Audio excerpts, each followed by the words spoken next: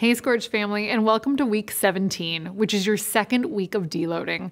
You should be feeling pretty good after last week, especially if you listen to what we wanted you to accomplish and go a little bit lighter. I also want you to focus on going lighter this week as well, since the rep ranges for your compound movements are going to be between 8 and 10.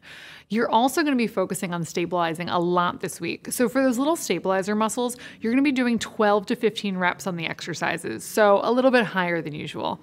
I want you to please try to go light this week and focus on quality movement, since we are going to be going into 3 overload weeks in a row.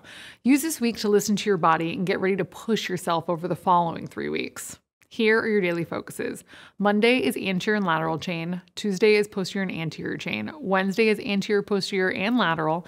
Thursday is anterior and posterior. Friday is posterior. Saturday is posterior and anterior. And Sunday is posterior and lateral. I'll see you all this week.